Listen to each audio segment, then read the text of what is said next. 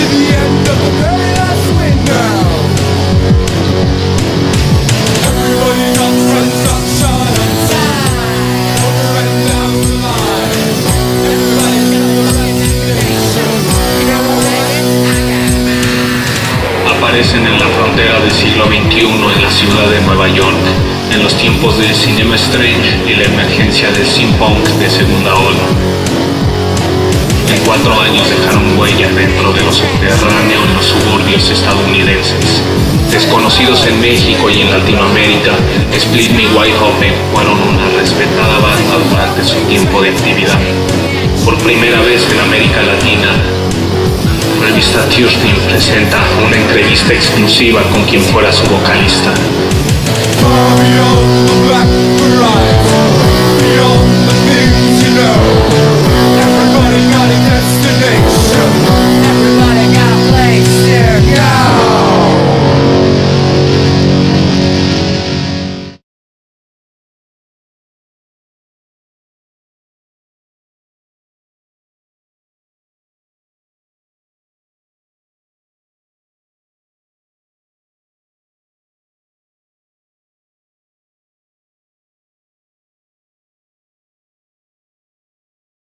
Question. If you don't mind, start. Okay, very good. Please get into it. Okay, so there were many bands that emerged during the electro revival movement at the beginning of the 21st century here in New York. How was Split Me Wide Open come to life during this time punk electro dark time? So, it's a good question. I think we came to life around the year 2000. And we were me and Becca Cohen. We knew each other for a long time. And me and Becca Cohen sang our songs like, we used to be high, we want to be live, like, oh, we just came up with that song. We always worked on films together, kind of like homoerotic.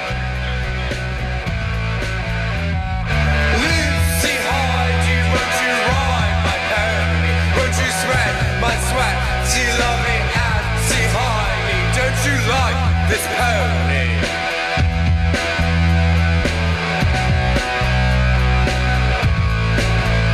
All the dirty naughties with their naughty thoughties love to ride my pony and to rub me bony. Oh, they make me horny.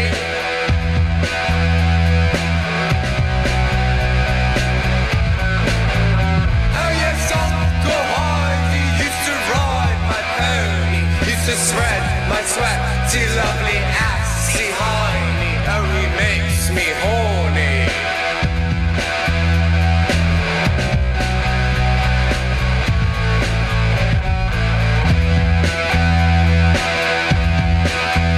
Won't you gag me, Heidi, with your splendid corky, with your what? With your splendid corky, with your what? Moved back to New York after I finished college, and then I lived in this building downstairs, and we met Frankie, who was the guitarist, Okay. and then through Laurel, and then Nick Bond, who was the machinist. I don't remember how we met, but out, somewhere out, and I don't know, I don't really remember, but we wanted a band. Like, we just wanted a band. Like, it was time we really wanted to be a band. Good. Yeah, so then a lot of the bands, there was a band, The Energy, you know, like, there was just some, there's always, but it was, yeah, there was a lot of rock and roll and electronic music. Okay, that is important to know because you say this bump. And so, when you were open, beginners were You, Becca Cohen. Becca Cohen on bass. Okay. Nick Bond using the Roland and all the other machines. And he was very unique person and very creative and very could make very scary sounds and very intense sounds. I think he did all his own artwork with sound too. Just he would do beautiful dances, almost in art things, but with really intense sound. He had a way of being funny and also sexy and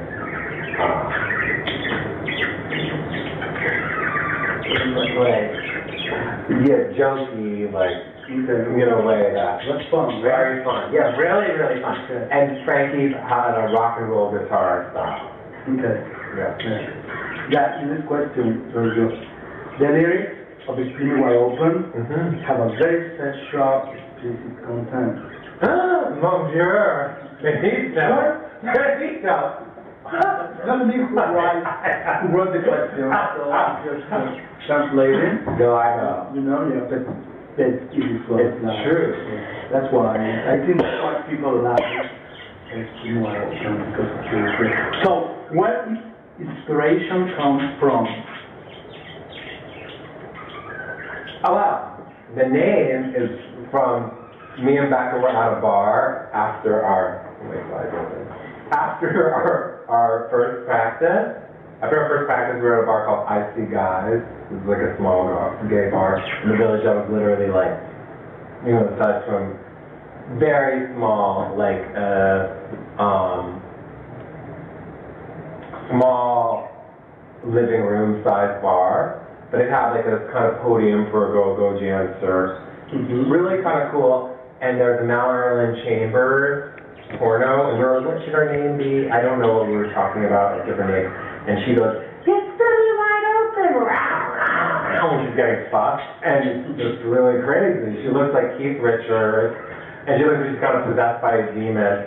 So that was our name. But we were already into sex, rock and roll, just very into it. So, just wanting to have fun and be naked, drink a bottle with you and be naked, I think is what I did in our first practice. And I think, Nick was very advanced and made a lot of erotic, in its own way, art. And Frankie and Becca were just good to go. Becca's a sexy, sexy woman. So I think that's why. We're attracted to it. It's fun. We can tell by the song that there is a tendency to experimental, for instance, sleep chambers, sleep chambers. I don't know. Sleep. Okay, Dadaism. Okay. Dada. Yeah. But in your own words, what is the main influence you have for the sound and performance? For the sound and performance. Or what makes so special your performance? For the sound, I'm trying to think backwards. You know what I mean? Because I don't want to say what I think it is now. I don't think what I think I thought it was. I was just really wanting to do a show and have fun. Getting into it, getting intense and crazy and kind of desperate and rock and roll.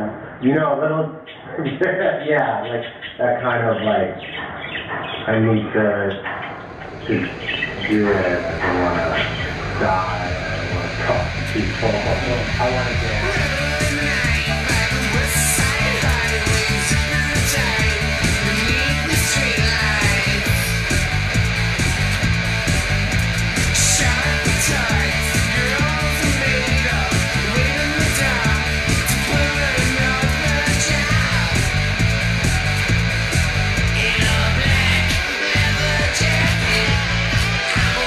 Side Forest.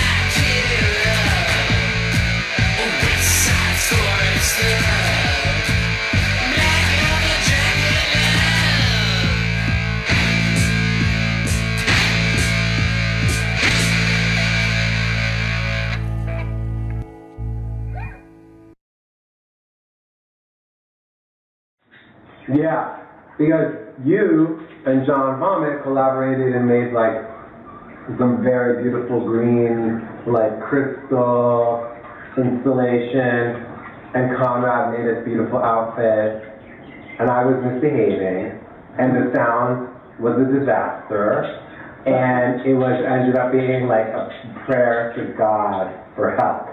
Like, I feel like the show was a disaster. It was a disaster. It was a disaster. It was like a Halloween party disaster. Some people consider that was good. Yeah. Having a lot of fun. But that's something else. Our shows were also sometimes like disasters, you know. But anyway, for me that show was a disaster because I was like feeling crazy. But yes, you made a lot of art, a lot of beautiful art. Okay. Yeah. To this kind of subversive rock, sound tells by itself that the ideology content is very important for too many listeners sometimes. I agree. For you, independently of any other music project you have been part of it, do you consider yourself as a pure musician, as a pure music man, or an artist with ideas? An artist with ideas. Okay. Definitely. Now, I don't even know if I'm an artist with ideas. I'm trying to just be like a person, more just like a regular person. I think I'm more like a regular person now, and I have some ideas. I'm trying to retrain myself to be a regular person. It's more healthy, probably, but, no, I'm kidding. But an artist with ideas. Like, we're not, well, I shouldn't say, because actually they're all good. Conrad is a serious, everyone actually is a musician in Flipping Wide Open, you know, but I don't think, and great, and doing very different, beautiful styles, like Frankie's rock and roll style. John Vomit does gothy, folky kind of stuff, and has beautiful projects, and is continuing making tons of music. Conrad is a high-energy superstar, but he's very into, like, it being melodic and intense, and Becca, you know, has her days. But my point is that I didn't feel like I was, so necessarily, super great musician myself. I'm not, but I like to perform, and I like making exactly the whole idea. I believe in it. You know what I mean? Yeah, I know what you mean. Yeah. There is a platform in New York City for underground rock. You play at the beginning. Yeah. And you have places where rock and subversion were similar characteristics. No? Can you describe a live performance of the band during these days? Yeah.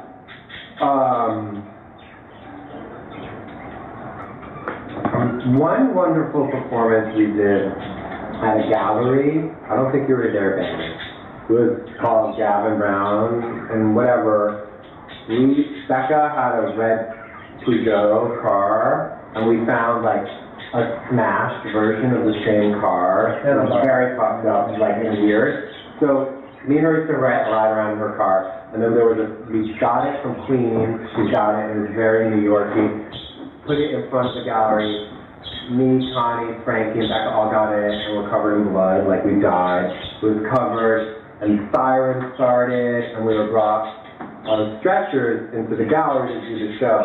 So that was really, really, I think it felt really intense because it was very much our fullest on low, weird performance. But our typical shows,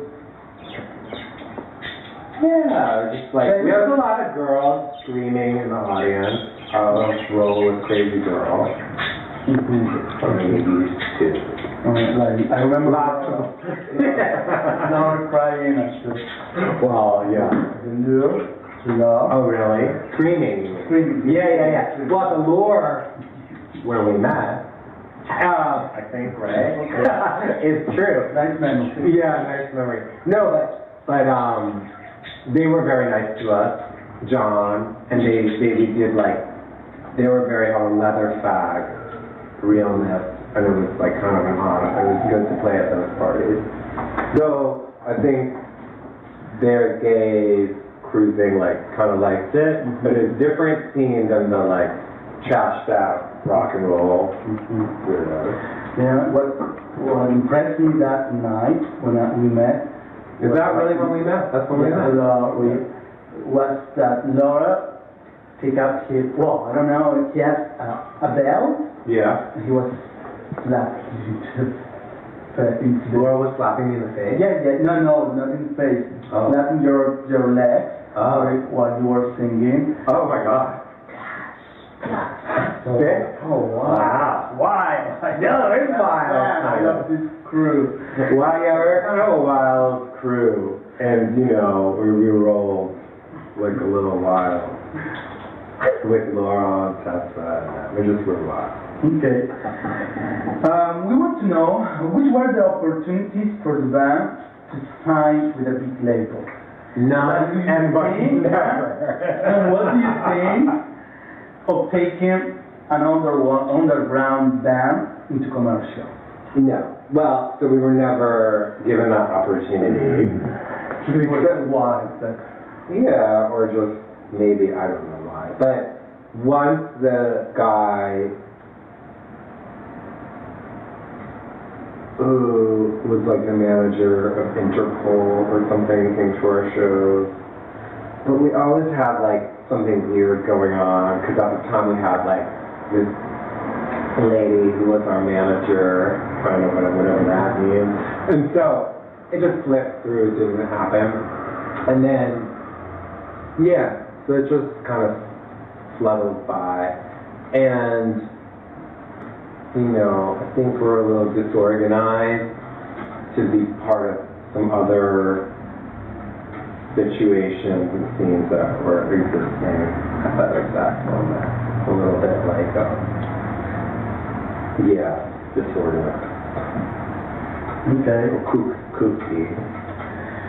By reading the few articles that talks about the band Yeah. in the few media,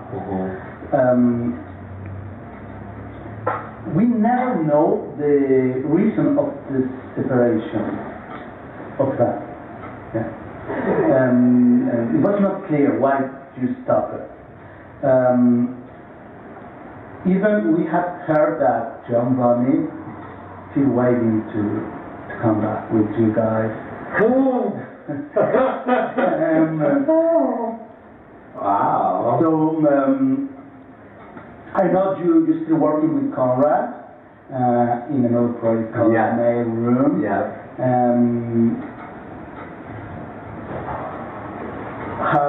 So you can tell us about if you go back in time, what was the reason for separation? I think we was, I don't even know, but I mean, I do know. I think maybe everyone was sick of me. I think people were sick of me because I was a lot to deal with. Pain in the ass. So maybe, and then also I think Connie wanted to do different music, not like the gothy kind of, or whatever you want to call it. That's when Wide Open was like, and me and Connie already had Mail Room, so he loved that not happy, but like that sound. Connie really loved high energy. So me and him were already doing that. And then John and Becca and me, it just started to feel, it's hard to be a trio. And then also Becca wanted to move out of town. Okay. I was kind of confused, John. So it just sort of kind of like unraveled, flopped, fell apart for a number of reasons. Okay, so that's just my subjective interpretation. Okay. So yeah, but I mean, yeah. So I think it just kind of maybe. Okay. So for you, and Conrad, was an opportunity to continue with my room, right? Yeah, but I think but you continue. You didn't stop, and that's why. But I think, yeah, I'm actually, I can't really remember, but I think I was still working with Connie. I think Beckham moved away, and I think I still work with John independently too. Mm-hmm. So I think I wanted to keep going, but it was just a hard time somehow. And I just think people moved away. I'm not feeling comfortable tonight. There's no guarantee that you'll be alright. I take the train alone at night, waiting for something to happen under a street light. You're thinking things, you're thinking thoughts, you're coming back to life. All the dead things, they're coming back to life. I wanna go to a bad party. I ain't never been to one before. I really wanna change this time. I really wanna change this town.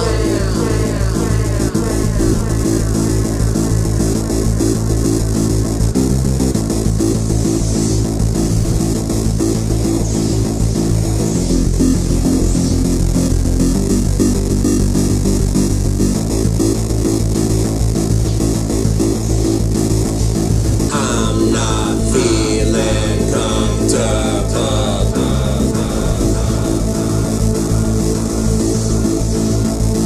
I take the train alone.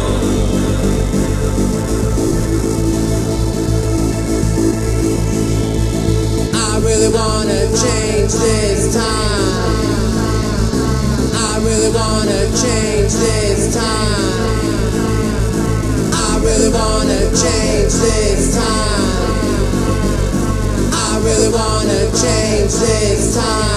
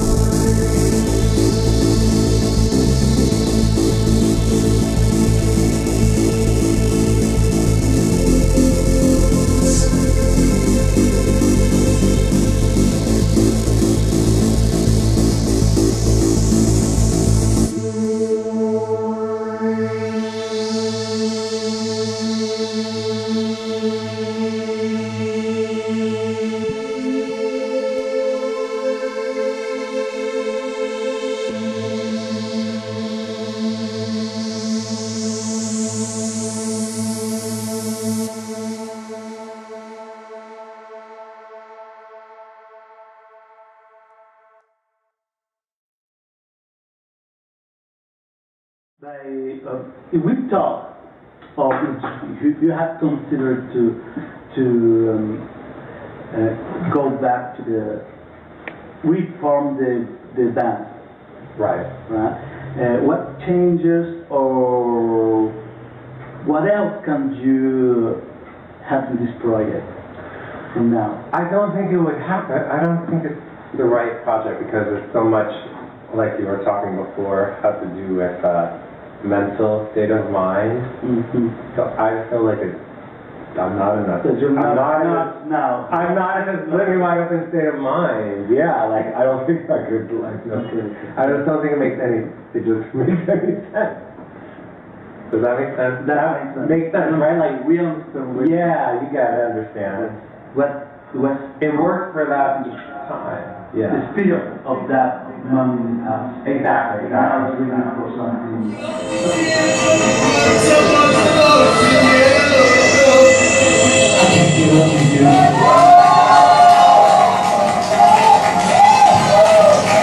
This is a special song only for Mexico. We heard that you guys like to find. When I first of my room, like 10 years before, I was. Oh, I'm always thinking of you. Yeah, it was Eric. Yeah. And I think it started when we played in the festival, we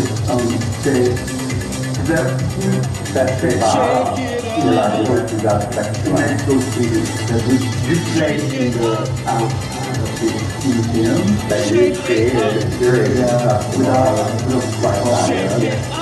And so what's a great opportunity to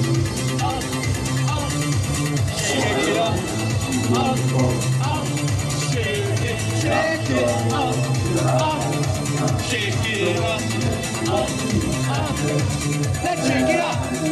I wanna give you what I know you need so bad. Shake it up.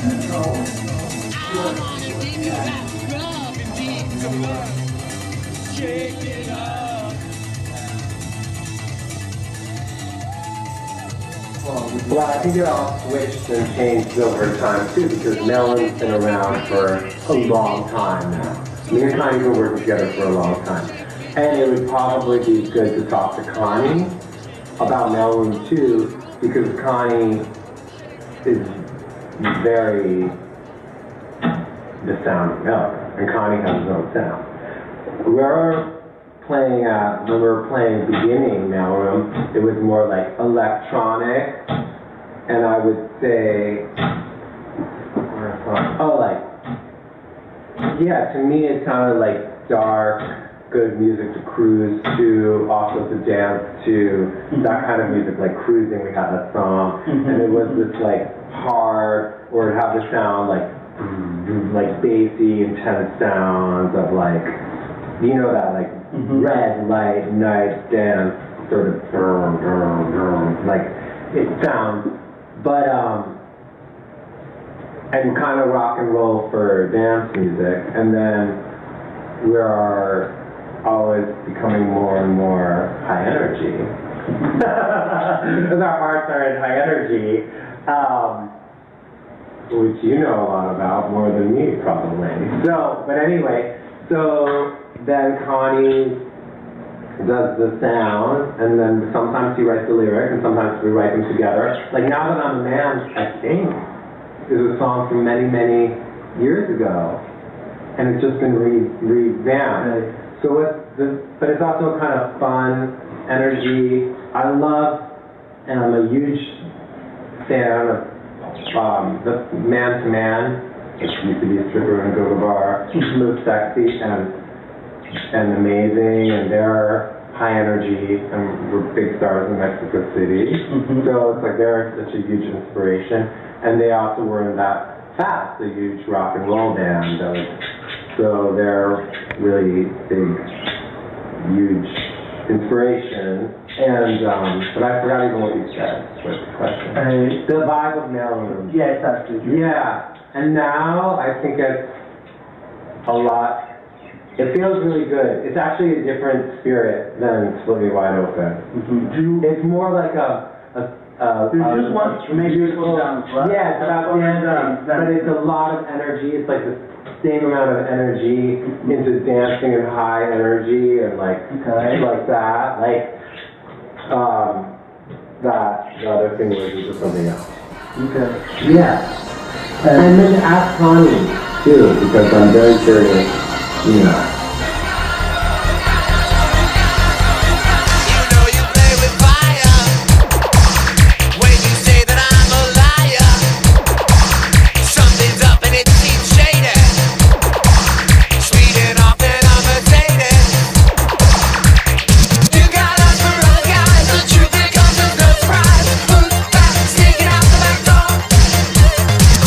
I've been thinking that it's time for you to go. Don't wanna play the fool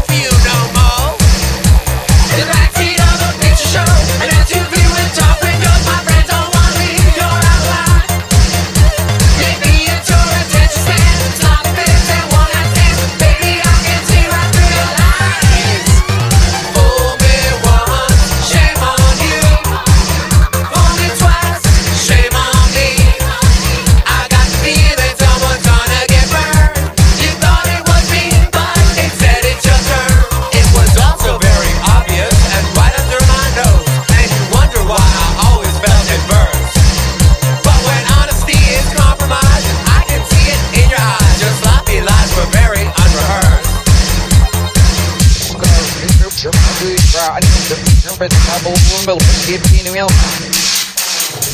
You know you play with fire when you set free your desire. You need to tame your carnal instincts. I already told you what I think.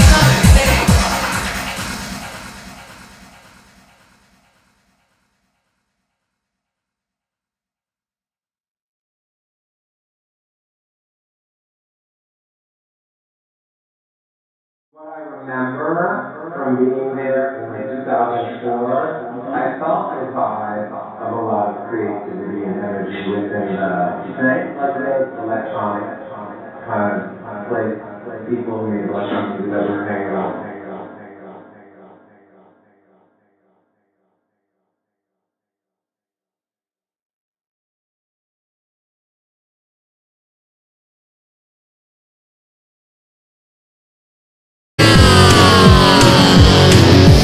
Far beyond the black horizon, beyond the things you know. Everybody got a destination. Everybody got a place to go. Come on, let's go.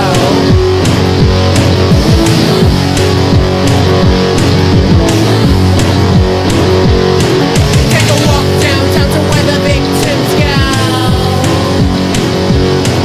Take a shot into the end of the very last window.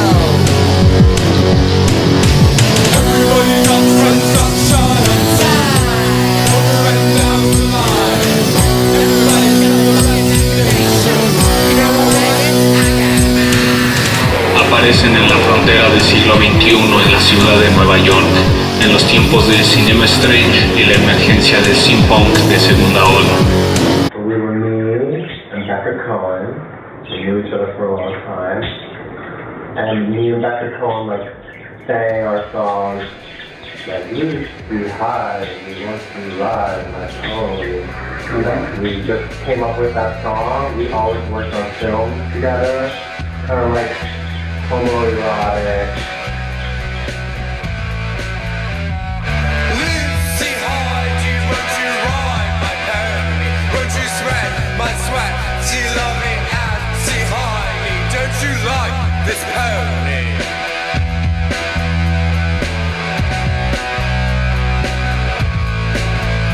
All the dirty naughties with their naughty thoughties love to ride my pony and to rub me bony. Oh, they make me horny. En 4 años dejaron huella dentro de lo subterráneo en los suburbios estadounidenses. Desconocidos en México y en Latinoamérica, Split Me Wide Open fueron una respetada banda durante su tiempo de actividad. Por primera vez en América Latina, Revista presenta una entrevista exclusiva con quien fuera su vocalista. Far beyond the black horizon, beyond the things you know. Everybody got a destination. Everybody got a place to go.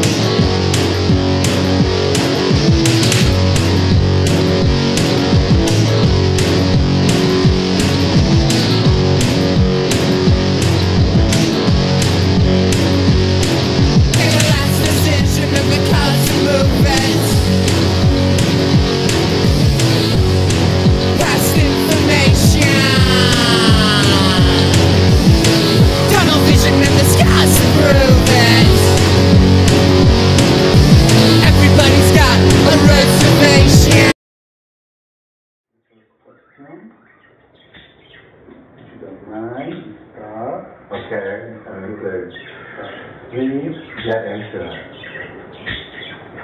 Okay, so there were many bands that emerged during the electro revival movement at the beginning of the 21st century here in New York. How was Leave Me Wide Open come to life during this time punk electro dark time? So, it's a good question. I think we came to life around the year 2000. And